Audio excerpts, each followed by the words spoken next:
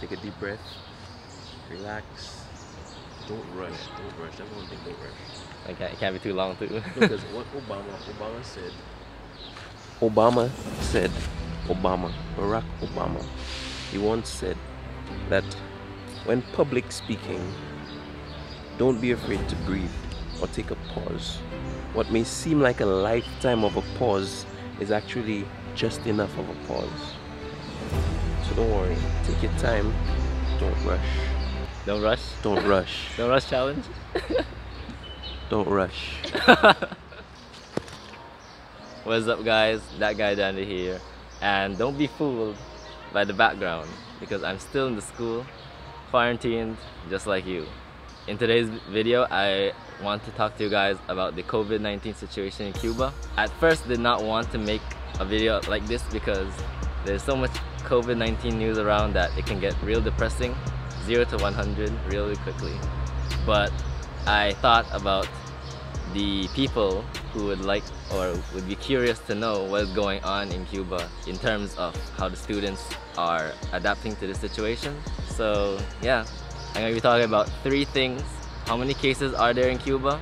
What are the measures being taken to contain the disease? And what is the state of the students that are studying here and the future for us? So let's go. Alright, so how many cases are there in Cuba right now? You might be curious. The first case of COVID-19 in Cuba was confirmed on March 17th, 2020. It was a 42-year-old from Ciego de Avila. It's a province in Cuba, and the Cuban came from the US. Ever since that case, the number has slowly risen due to increased efficiency of tests and availability of those tests as well. So as of the 7th of April, which was yesterday, according to the Ministry of Public Health in Cuba, Cuba now has 396 confirmed cases with 1,752 being admitted into the hospital. 27 of them are recovered and 11 have passed away. There are 15,762 people that are currently under monitoring in their homes. In terms of which province has the most number of cases right now, it is being led by Havana and Villa Clara respectively. So what are the preventative measures being enforced in Cuba? Well, as of the 24th of March, the Cuban government devised a series of preventative measures with the aim of reducing the spread of COVID-19. These preventative measures can be categorized into 5 categories. Okay, the first one is border control and isolation.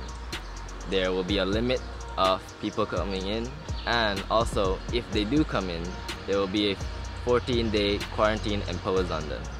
The second measure relates to commerce, where they will allow the entry of planes and ships that carry cargo and other materials, useful resources, and the crew will follow the same protocols.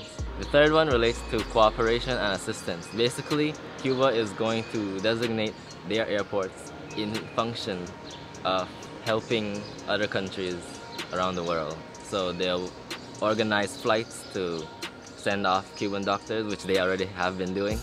The fourth one is called organized flights, where the Cuban government will basically help those tourists and foreign visitors that are still in the country and help them get back to their original countries. Alright, and the last one deals with leisure and gastronomy.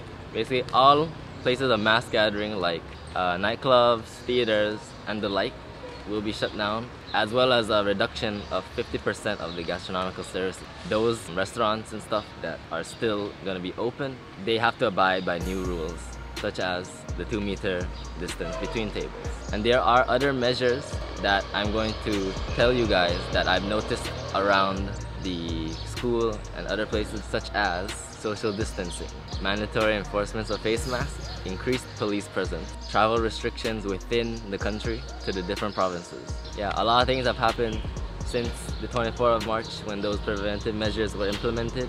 And now, as of yesterday, new phase comes increased screening, more limitations, especially on alcohol consumption in the gastronomical establishments, as well as limits on how many people can actually be in the bus at one time because buses are still running, and also further analysis on which businesses are deemed essential or non-essential, and thus analysis on whether or not to close certain businesses.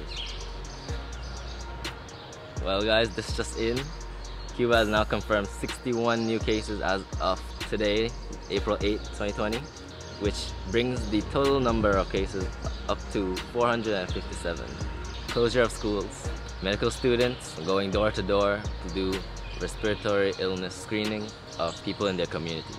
The implementation of little hand sanitizing booths at every entrance of every establishment, restaurant, school, people's homes. The suspension of foreign vessels coming into Cuban waters. The restriction of non-essential sectors. The suspension of public, sports, cultural, and political events slated for April and May. So how are we students faring? And what's next for us? Well, I can't speak for every student in this country, but I can of my school in Santiago de Cuba. As far as I know, everybody is calm, everybody is following the strict rules such as hand sanitizing, wearing masks, we're limiting our exposure to the outside world, we're staying inside for the most part because we can't really come out, right? Like that. And there's not much things to do outside anymore. So yeah, everybody is doing pretty okay. Cuba now has a drug. I'm not sure if it's a new drug or what, but it's called Prevenho-vir, and it's a homeopathic drug that you take by droplets, and its aim is to help boost our immune system, help prevent respiratory illnesses such as this one. So Cuba has already been distributing it amongst its people, so eventually it will get to us, and hopefully it works.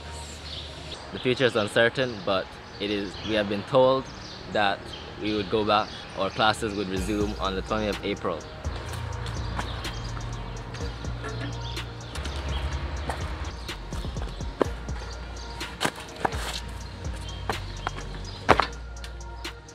And that's the end of this video, guys.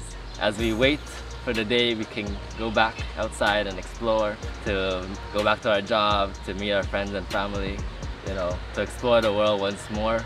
Please use your time wisely, pick up an old habit, start that business you said you would do, and yeah, just learn something. I know that this is a very serious crisis, but I believe we can get through this together. So stay safe. I'll see you in the next one.